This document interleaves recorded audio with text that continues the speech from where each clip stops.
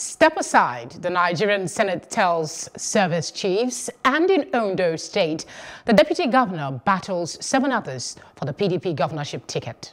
This is Plus Politics, and I am Felicity Ezewuike.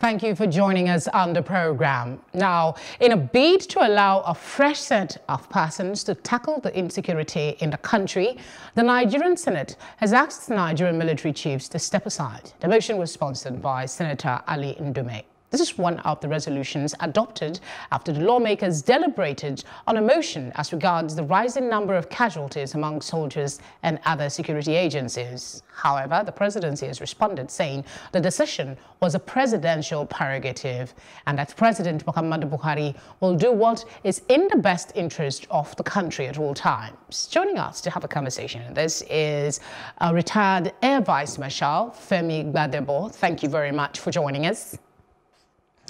We are also joined by Bola Oba, a political analyst. Thank you, gentlemen, for joining us on the program. Thank you very much for the opportunity. All right, I'll start with you, Mr. Gbadebo. This is not the first time the lawmakers are calling on the service chiefs to step aside. They did it in January, and here again, we have the same response that it is the president's prerogative. What is your thinking on this seeming unending issue of service chiefs? I think the problem here is that the National Assembly refuses to understand how the service chiefs were called into office.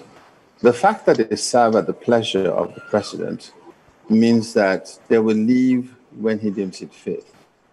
I always tell people that until you get to the top, unless you climb on top of a tree, you cannot see as clearly as the person who's on top of the tree. And so no matter what goes on in the public space, when the service chiefs come in to see Mr. President, there's certain information that they pass on to him that makes him comfortable with what they're doing. I'm not saying he's comfortable with the level of the way people are being killed in the Northeast and the vandalism that we're seeing in the Northwest or even in the Middle Belt. No, he's not. But the truth is that you must figure out what is the best option. You have an army that is being called upon to do all kinds of things, even police duties, checkpoints, and so on. Our army has been over-divided. And the situation in the field is really unclear to most of us. There are all kinds of interests. We have seen continuous accusations here and there. But the truth is that there are all kinds of interests. If you notice, every time the politics gets heated up, Boko Haram seems to find renewed vigor, so to speak, to attack. And we can see what's happening in the Northwest now that hadn't happened for a long time. It is at the time when the last elections were coming through that we finally got to know that there's a lot of gold in Zamfara states, there's a lot of mineral resources and so on that are being illegally mined. Those miners are interested in destabilizing the local communities and keeping them away from the action, so to speak. So there are even people within our system, politics and so on, who are benefiting from all the things that's going on. So there's a lot more to it that meets the eye. But I would have rather the National Assembly pass a resolution for their leadership to meet with the president and then ask for certain things, whether changes or whatever it is, or he could also explain to them why he's keeping the service chiefs on. One would but worry on them to step down is not done. It's not done. One would say, like I said earlier, it's not the first time they've made this call. Who knows what would have been going on behind the corridor? But let's go to Mr. Oba, and we'll come back to you, Mr. Gbadebo, in a bit. Why do you think the lawmakers keep making these calls when the response seems to remain the same? Let me start by pointing out some factual corrections that must be made. Senator Ali Ndume, who is the chair of the Oversight Committee, the Senate Oversight Committee on the Army, has stated emphatically that he never intended that a resolution be passed for the stepping down of the service chiefs. He said, although he initiated a motion, he went out to pray according to him, and before he could return back to the chamber, Senator Fadanwusi from Osun had initiated another motion on the back of his motion, which ultimately culminated in the resolution that was passed. The spokesperson of the Senate, whilst being interviewed after the resolution, said that the resolution was just a show of the displeasure of the Senate, but that they were not literally asking that the service chiefs step down. However, the presidency also rebutted or responded by saying that it was the prerogative of the president to hire and fire service chiefs. Contextually, within the workings of our constitution, the two institutions are right. It is the prerogative of the Senate, indeed the prerogative of any of the two chambers of our bicameral legislature, to pass any resolution, including that Bola Oba be addressing himself as a woman. And I know I will not address myself as a woman. A resolution of any chamber of a legislature is just the mood of the majority of the members of that chamber as at that juncture. And it also is the constitutional responsibility of the presidency to define, especially in the backdrop of some of the developments, contemporary developments, to redefine for the legislature the prerogatives of the president. So I'm sitting here now thinking the two institutions have made their points. And Senator Ndume has further stated, after clarifying the fact that it was not his intent that a resolution to the effect that the service chiefs step down be made. He said that as the chair of the Senate Committee on Army, he said he was aware, or he is aware. All right, you've made that point, sir. Let me quickly interject and say that even the presidency has come out to say it is the president's prerogative whether the service chiefs stay or go. That is something we all know. But what is mute is the fact that this is a reoccurring issue. There are concerns everywhere. We know, for instance, that I was just rounding up. I was rounding up to capture that part of your question. And Senator Ndume emphatically stated that the army, one, is ill-equipped, two, understaffed, under-resourced personnel-wise and under-resourced equipment-wise, and that he could not have been calling for the decapitation of the service chiefs, quote-unquote decapitation, but that the presidency and the executive arm of the government was indeed failing the armed services, especially the army, because he also stated that 7 months after the passage of the Appropriation Act, only 50% of the capital budget of the army had only been released to them last week, 7 months after. So whichever one you want to take, I have started my own point by first stating the facts across the board. All right, let's go back to Mr. Gbadebo. We read from the military almost daily their successes in the fight against the insurgents and bandits. We know that there are successes, yet we also know that officers are being killed at a worrying rate. This is one of the issues that was raised by Senator Ndume. At least 16 dead, and the numbers are rising. Is there anything being done that you're aware of to address this matter? What should be done otherwise? Because these are pressing issues. There are concerns that doesn't seem to be getting to the president. I think from my time in the military, which is about 13 years ago, I'd say what is lacking here is a synergy of efforts. We have a defense headquarters. These operations, both in the Northeast and the Northwest, are supposed to be combined operations. The Air Force is there, the Army is there, and to some extent, the Navy is even in the Lake Chad region. And if that is the case, then there should be a jointness where a joint commander is appointed and they're working together. And so when the Army is moving, Air Force is aware, and then intelligence is coming from even the paramilitary agencies. But, and even if, when there's to be a report as to, certain achievements, it shouldn't be each service coming to tell the nation what they have done.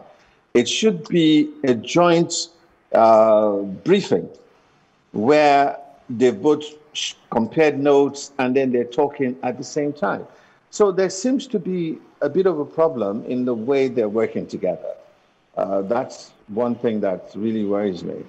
I think the other issues has to be with, we're living in an age where, social media is there. Before you even mention something, I remember when I was in the service, sometimes we'll have a plane crash, and for a week, the public is not even aware or is not even sure, because we're trying to make sure that the family of the deceased are properly notified.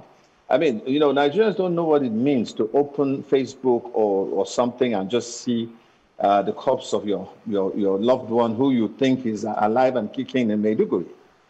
So everybody's just forwarding and passing forward, and I think the defense services are rushing to catch up in the sense of trying to put a proper perspective on the information going on. We've seen also in the past that some of the images that are being bandaged around on social media are either not from Nigeria, based on the uniforms that you're saying, or there are events that happened in the past. No, we're not talking about, we're not talking about the ones that, are in the past. We're talking about, let's take just the one that happened recently. We know that a number of officers died in, a shootout with some of these bandits. That is where my concern is. And that is where a lot of persons... But the point is this: who is giving out the information about the number of people that are dead and casualties and so on? Casualty figures are things that, security agencies try to keep close to heart. It is demoralizing to the troops. It is demoralizing to the families that are in the background. And so a lot of things are done. But what you get is information that goes around that you cannot quite substantiate. That's why I'm saying that the fact that you have bodies that are bandaged sometimes, like you're talking about 16 bodies, when something like this is going on, the authoritative figure is Defense Headquarters that comes out to give out their casualty figures. It is not proper to rely on figures that are coming from other sources. All right, Mr. Oba, while the deaths are worrying and rather sad, another pressing concern that has come to the fore is the news that over 300 soldiers, Mr. Gbadebo alluded to a bit of that, people losing morals when they get information on the social media and all of that. Over 300 soldiers are leaving citing a loss of interest. What is the implication of this going forward in the fight against all kinds of crimes in this country?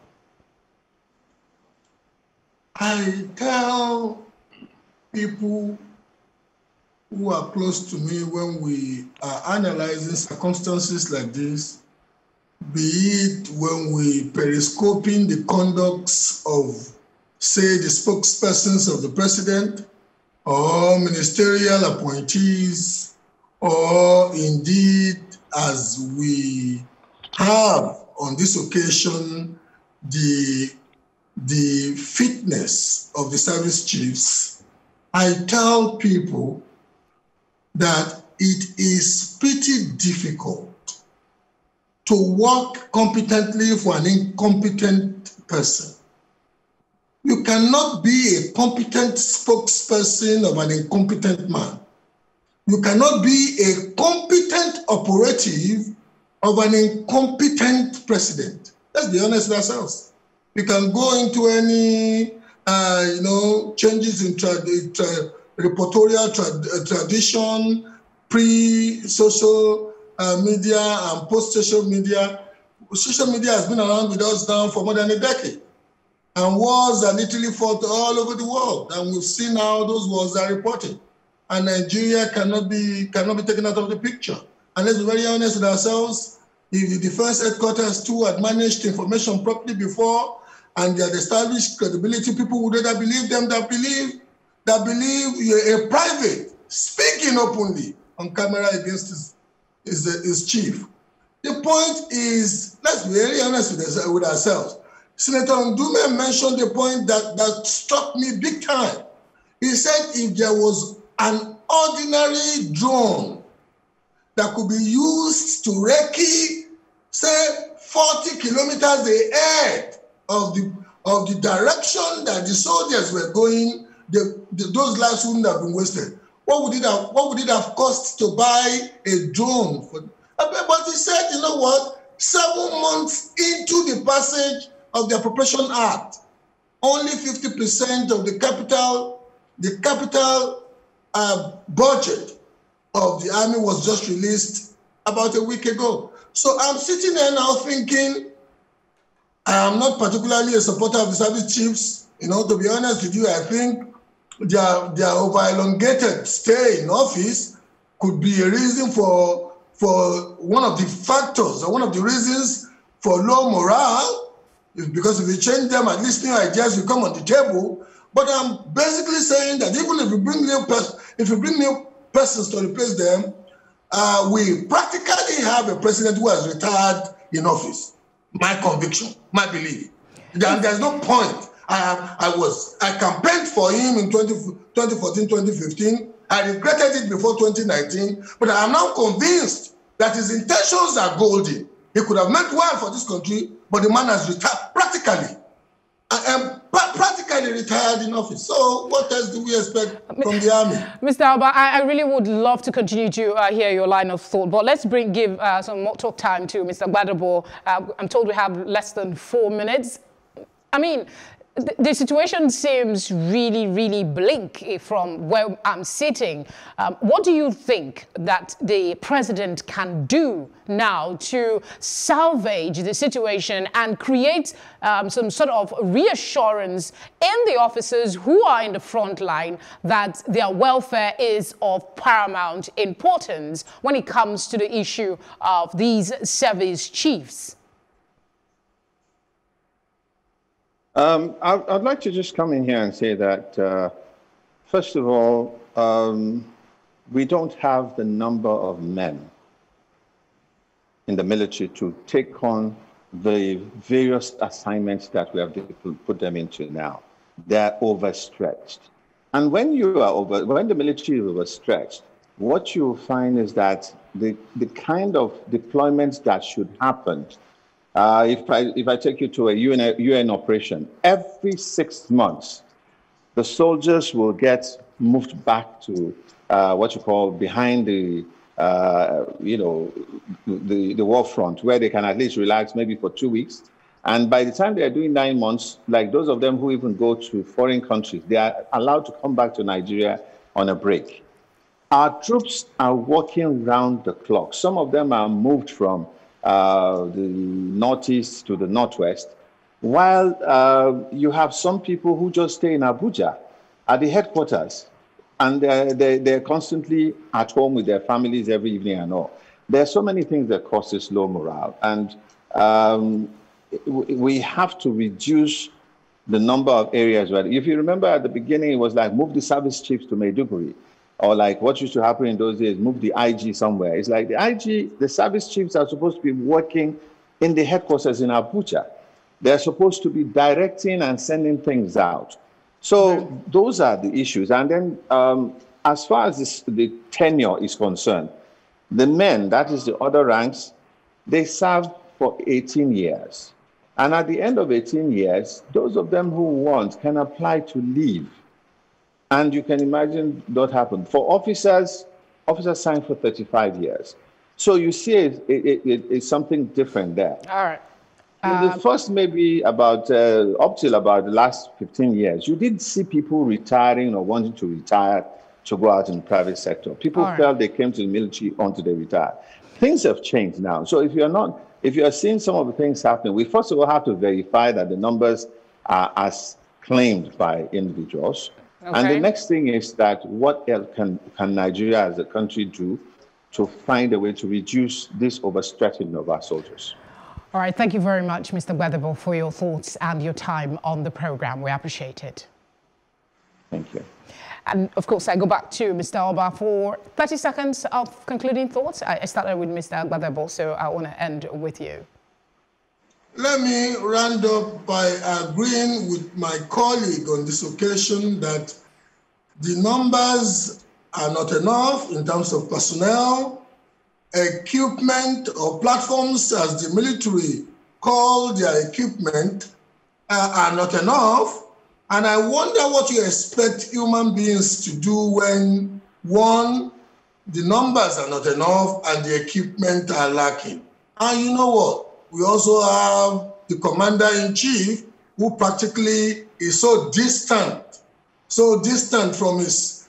You know, one of the reasons why we campaigned for President Muhammadu Buhari against Dr. Goodluck Jonathan then was because we believed that his military background was going to help. Well, something has to change, definitely. We can't continue to. Yes, something has to change. Thank you very much, Mr. Oba. I don't see it changing soon. It must.